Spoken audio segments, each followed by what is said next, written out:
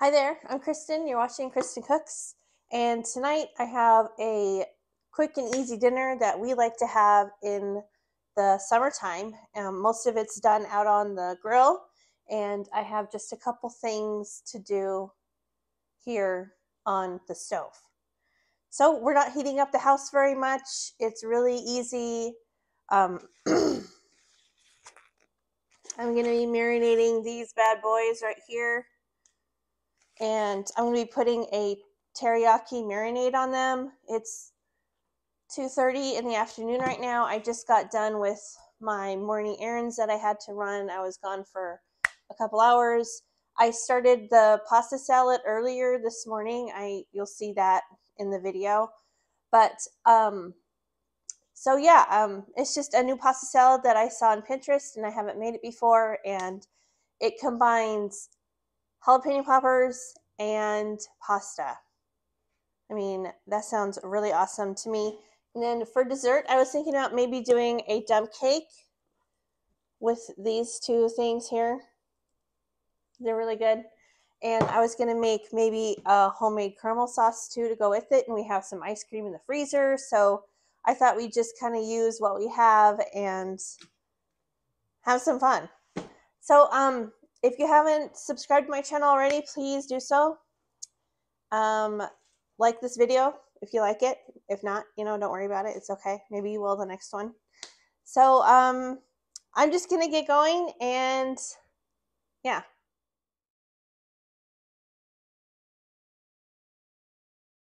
Okay, to start the pasta salad, I boiled this rotini pasta last night, the night before, and had it cold and ready to go so I could put it, assemble the salad the next day. So I have some mayo. I'm going to link this recipe for you in the description box. But mayo and sour cream and cream cheese, kind of all the things that you would find in jalapeno poppers, but in pasta form. So here's a cream cheese, just about like 2 or 3 ounces is all you need. And this salad did not disappoint at all. And then garlic powder and onion powder for seasoning.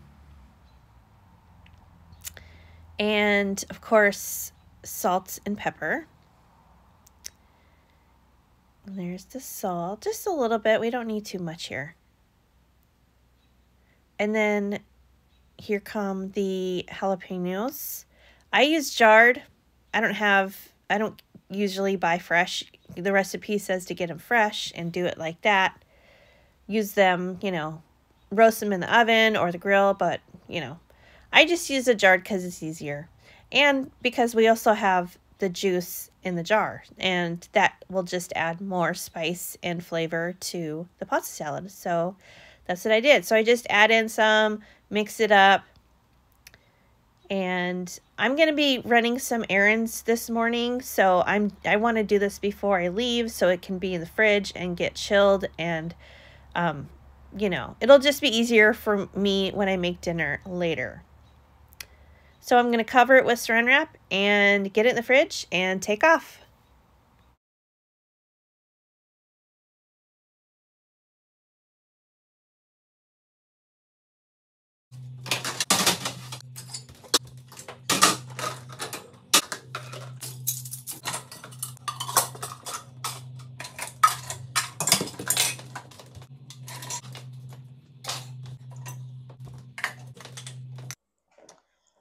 Okay, so first thing I want to do is start on the marinade for these bad boys so they can be in it for a while before I want to cook them. And I have the marinade recipe written out here. This is what I use every time for the teriyaki marinade. It's really good to go on chicken or, beef, whatever you want to use it for. So I'm just going to be looking off this.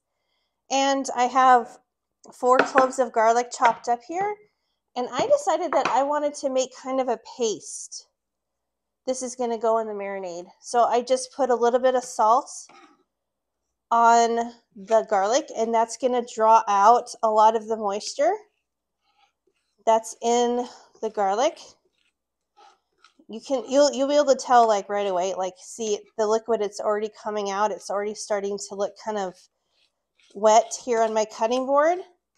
So I just put the salt on the garlic, and then I just mash it with my knife here, and it'll form kind of a paste. And I think maybe this will go like more all over the beef, the short ribs here, instead of just kind of big chunks just kind of floating around. I'm just looking to get some more flavor out of the garlic, and I think this is a good way to do that. So I'm just going to do that. I think we're about good. You can mash it down for as long as you want and break it down as far as you want to go with it. But I think this is good here. See? I think that's good.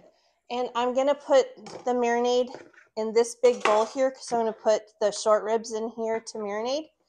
So I'll just put my garlic in there. And we're pretty much done with prep with the cutting board and the knife there. So I'll put that aside. And then I need 2 tablespoons of honey. So I'm going to just eyeball 2 tablespoons. There's about 1. And, whoo, it's getting kind of warm in here. I think I need to turn down the air. Woo, okay. So that's about 2. And then 1/2 cup of soy sauce. I have my little measuring cup here. So I'm just going to squeeze in 1/2 cup. This is reduced sodium soy sauce. I always try to get the reduced sodium whenever I can, so I'll just put that in there. And 2 tablespoons of rice wine vinegar. I'm just going to eyeball 1, 2. That's about good there. And then 1 tablespoon of fresh garlic. However, I do not have fresh garlic, so powdered it is. So I'm just going to eyeball about a tablespoon. I'm going to go a little extra because I really like ginger. I like the warm spice, and it's kind of like citrusy too in a little kind of way. Oh, I forgot the brown sugar, but first I'm going to put in some sesame oil. I love sesame oil, so 2 tablespoons, 1, 2. Can never have too much of that. Okay, I forgot the brown sugar. I have it. Oh no. I ran out. Oh my gosh. Okay, no problem. I thought there was still some in there. Okay, so we're just gonna make do. We'll just kind of make it on the fly here. So we just need 2 tablespoons. So I'm gonna measure 2 tablespoons of sugar. I need more sugar. Oh my gosh. So there's 1. I'll just put it in my bowl, my marinade bowl here. There's 2. And I'm sure you all know this, but what makes brown sugar brown is molasses. So we'll just make it easy on ourselves here. I'll just drizzle in a little bit. There we go. And that'll give it some of that really good molassesy flavor. You know, it's really thick and sticky and just really deepens the flavor of what you're doing. I'm going to make some more brown sugar though. That's a must. Usually I just make my own brown sugar in the stand mixer, I just I just pour in a bunch of, my light is dragging this down.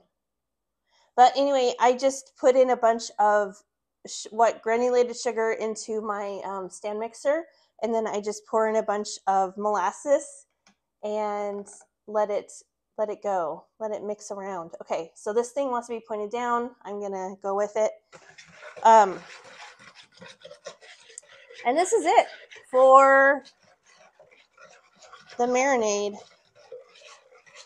And it smells so good. It smells just rich and salty and soy saucy, and I love it. Oh, you know what? Actually, hold on. I have some hoisin sauce in the fridge here, which is like Chinese barbecue sauce. So guess what? I'm going to put just a little bit in there. Woo! Okay, hold the phone there. That's like really good. Oh, and you know what else is good to put in here? I know we have acid from the vinegar, but I like to put a little lemon in here too to just kind of brighten up the savoriness here. Because these are really rich flavors with the soy sauce and the brown sugar. So I just want to put in a little squeeze here of lemon juice. I lied about not using my cutting board anymore for this. But anyway, I'll just take half a lemon. Oh, I gotta be careful though, because we don't want to leave this in the marinade too long with the acid.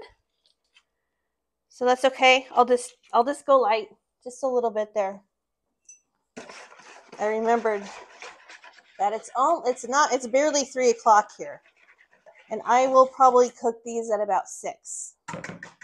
And they're gonna go on the grill, but that smells good.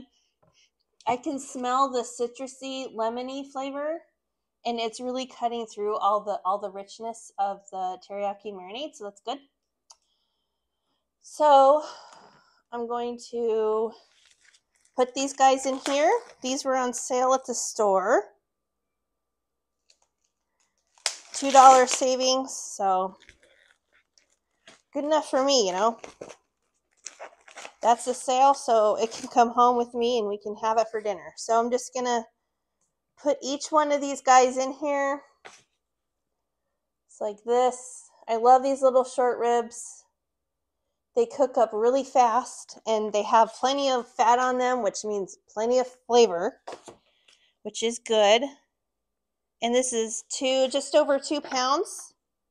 This will easily feed my family of 4, no problem. No problem at all. And the sugar will help marinate these and make them really tender, along with the lemon juice. So that's perfect. So I'm just gonna zhuzh these around in here in this marinade. Just like this.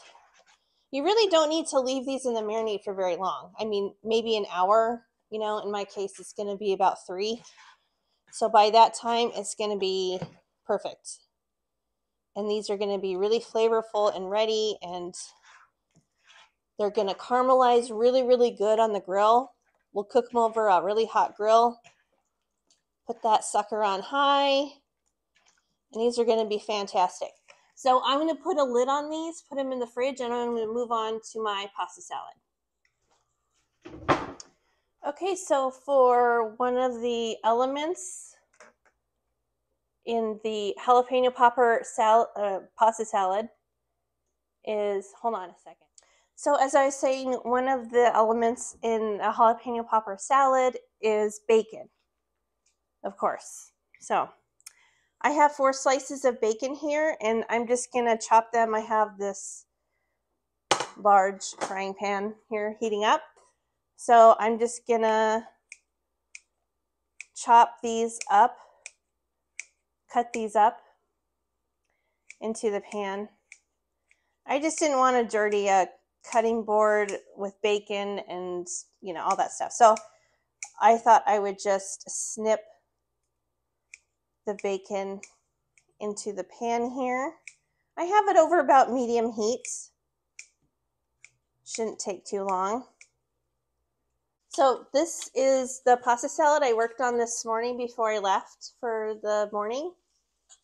And in here we have cream cheese, mayo, and sour cream. And I have some jalapeños, jarred jalapeños. The recipe calls for like fresh, but I don't have, that's just not something I normally buy. I always have jarred jalapeños in my fridge. So that's what I'm using. And then I put in a bunch of the juice from the jar.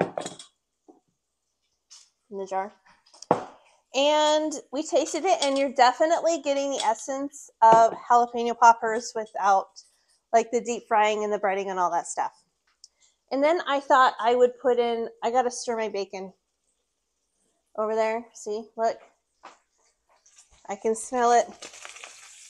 We're getting a little toasty over here. I'm going to turn the heat down just a tad. Normally I would put on my hood fan, but I don't want you guys to have to listen to that noise, so I'm not going to do that. But anywho,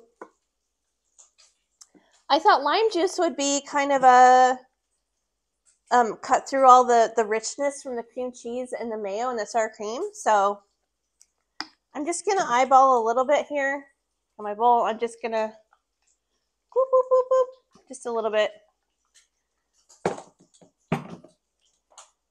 And we'll mix that up. Let's see if that did anything. I don't know.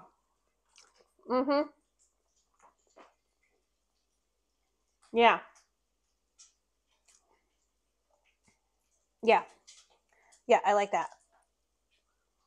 Because it was pretty rich with all that cream and stuff, you know. So anyway, that's good just like that. So the other part that's good, hello, I'm right here. Come on. Okay. So is Colby Jack cheese. So I prefer to have grated cheese in my pasta salads. If you're having the type of salad where you need to put cheese in, Colby Jack or whatever, I like to grate it instead of cubing it. Excuse my hand, please. I'm sorry. I have this new light here on my camera, and it's attached to it, and it's making my phone a little top heavy, so it like falls down a little bit. See? But this light works so good. Anyway, I'm just gonna leave that there. I'm just gonna turn it off, actually. I have a ring light up here. We'll just go with that. So I'm going to get my bacon out of the pan. I can hear it's almost done, so I'm just going to get that out of the pan. Okay, so the bacon is done. It's well crispy enough here. So I'm just going to take it out and let it hang out on this paper towel here. And it can just cool down, stop getting so crispy. I make people not happy in my house if I make bacon that is too crispy. They get very upset. So 4 strips of bacon made about that much, and that's enough. That's fine. So I'm just going to set that right there. And now it is time to grate some cheese. Let's see. I need some scissors. I'm just gonna go ahead and grate this cheese here, and then I'll get the rest of the salad put together. So all we need here is a 1/2 cup, and that is about what I have here. I'm just, just eyeball it. It doesn't have to be exactly right. So then just put this in here.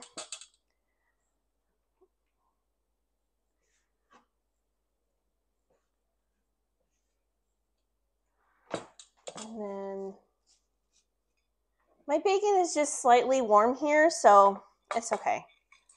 I'm just going to put this in too. And that's it. That's the salad. I showed earlier what seasonings I put in, but yeah, there we go. This is a good twist on a pasta salad, because how many times have you had the same pasta salad over and over in the summertime, you know, as a side dish? Because I love pasta salad in the summertime. And I'm sure a lot of you guys too. So, yep, this looks about right. This looks good to me. So,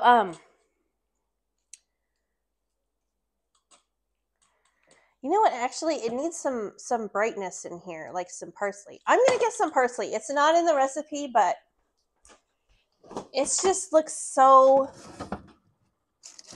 one note. And I'm just doing this for color, really. I'm not doing it for flavor. I just feel like it just needs a little bit of freshness and greenery in there. And that'll help it pop a little better. And I love parsley and everything. So I'm just gonna see, look, it looks so much better already. Looks gorgeous. Okay, so all mixed together and garnished properly. So I'm just gonna cover this back up with the plastic I had on it earlier, put it back in the fridge, and it will be ready for us when we're ready to eat.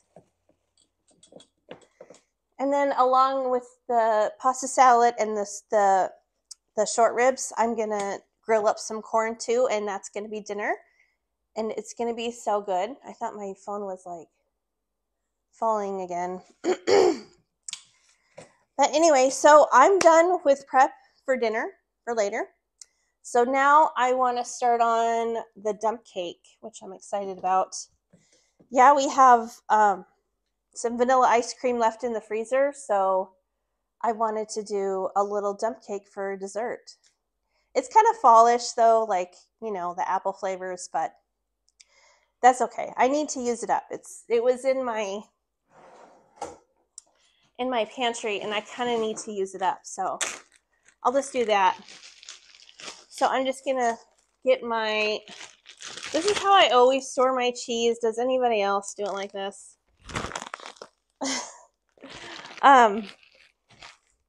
I'm just gonna get this back in the fridge before the cheese warms up too much. Put this in the fridge, and we'll get going on dessert. Just a minute. Okay, so moving on to the dump cake.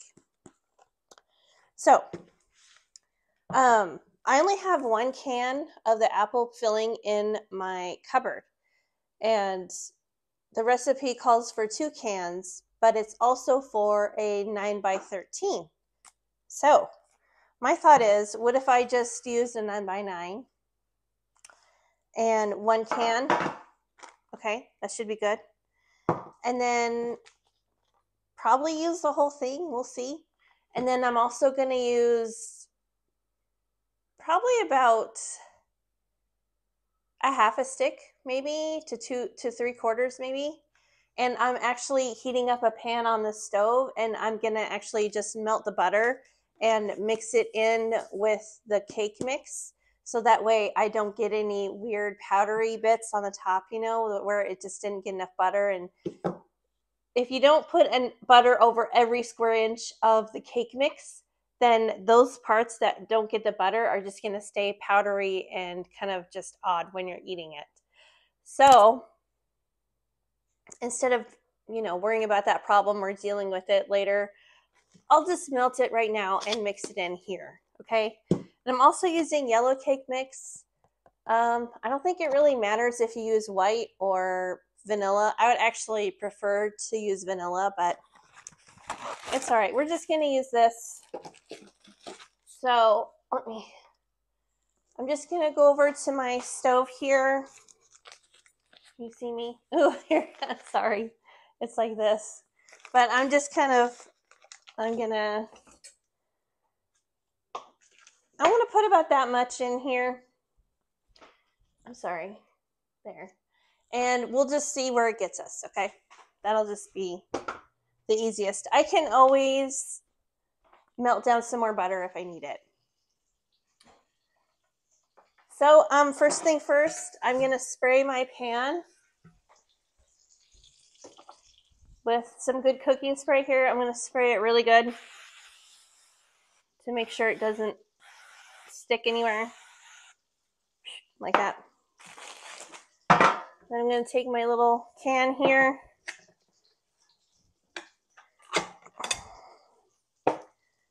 and there we go. I'm going to get a spatula. So anywho, the pieces of apple in here are kind of big, so I'm just going to go through with my spatula and just kind of break them up a little bit. Like that, and then maybe, you know, it'll stretch a little bit farther too, like this. Because I don't really want to go to a smaller pan than this. It might take too long or something, I don't know. I'm just going to go with what I have here. It'll be good. It'll be fine. I don't want to, like, run to the store just for one more can of pie filling. Like, it's not really necessary, I don't think. So there we go. How's everybody's summer going? Is everybody having a good summer? Everybody have nice busy vacations planned, camping trips? That's what we do. We have 2 more this summer. It'll be fun. I'm really looking forward to it. Speaking of which, so I was thinking about doing like a vlog style of, we're going to the coast for about a week. And I was thinking about doing just like a vlogging of the whole week, like what we eat. I could include some packing and, you know, just what we did, like some of the scenery there, the Oregon coast. What do you think? Should I do that? I thought that would make a good video. But anyway, comment below what you think. But anyway, here's that. I'm going to grab a bowl to mix up the cake mix and the melted butter. So let's see. I'm just going to use this whole thing, okay? I'm just going to do it. Because I'm making a smaller batch, a smaller dump cake, you probably really don't need the whole thing, but it's okay. It'll just be more topping. How bad can that be? I don't think bad at all. Okay, I have my melted butter. And then I'm going to add some cinnamon too. I'm going to add a little bit to my apples here. I'm going to sprinkle just a little bit on because I love cinnamon. And then I'm going to sprinkle some into the cake mix. Ooh, excuse me. That'll add a really nice spicy warmness to this dessert.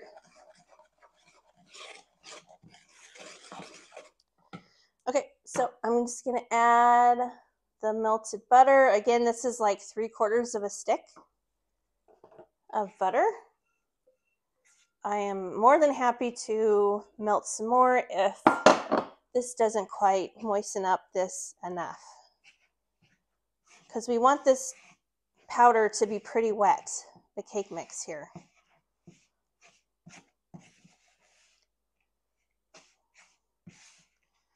Yep, I can tell already.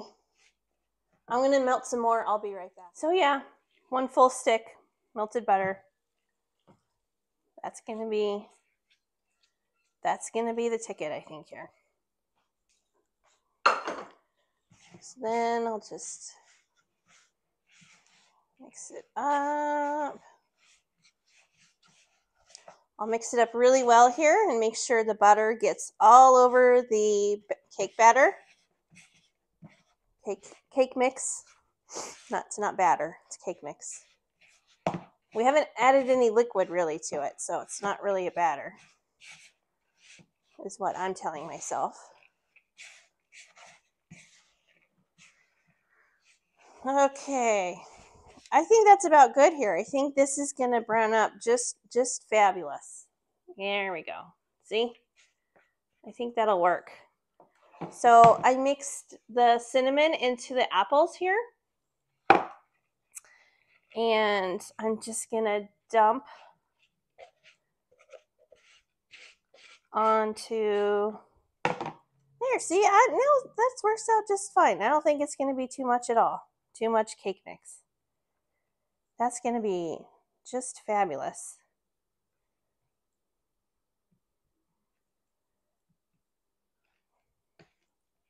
Okay, so then this is gonna go in the oven for probably close to an hour, I'd say. I'm guessing 45, 50 minutes. I'll check it at 45 minutes just to see. But anyway, in the oven it goes. Oh, I need to. Okay, see you back here in a little while. All right, now it's time to get the grill going. I have these corns on the grill. It's about medium-high heat. Just wrapped them in foil, drizzle them with olive oil or canola oil and some seasoning, and let them go for like 20 minutes, turning them frequently so they get a nice char in them. And then I take them off, and now it's time to put on the short ribs, and I slap these guys down. And you know, it's only going to take a few minutes per side. Like, these grill up so fast. That's part of the reason why I love them. Now I take them inside, and I just kind of section them out like this with some scissors, so it's easier for everybody to grab what they want, and it's so much easier to eat them this way. You could leave them whole if you wanted, but this is just what we like to do. And here's my husband giving it a try. He says, yep, that's good. And so now it's time to dish up. So doesn't that look so good? This pasta salad was really so good. My husband said that is wonderful. Like, when he says that, like, off the bat, like right away, then you know that it's good. He especially liked it because it had a lot of spice and it had a lot of flavor to it. And it honestly really did taste like a jalapeno popper. Like make this. And it'd be great for a crowd too. If you have any barbecues coming up or family gatherings, reunions, whatever, bring this salad and people will love you. It would be the hit of the party. I'm telling you, it is such a good pasta salad. So here I am. I'm eating my dinner. I'm watching some trash TV and eating dinner. And let me tell you, dinner was so good. It was so good. So good. I loved it. Anyway, moving on. Now it's time for dessert. So this apple dump cake was so good. I made a homemade caramel sauce. I can link the recipe for that too. It's only 3 ingredients, and look at it. It comes out so beautiful and luscious and caramely and wonderful. We're getting the fall vibes going kind of early this summer, okay? But it's okay. Just for this dessert. Now we're back to summer.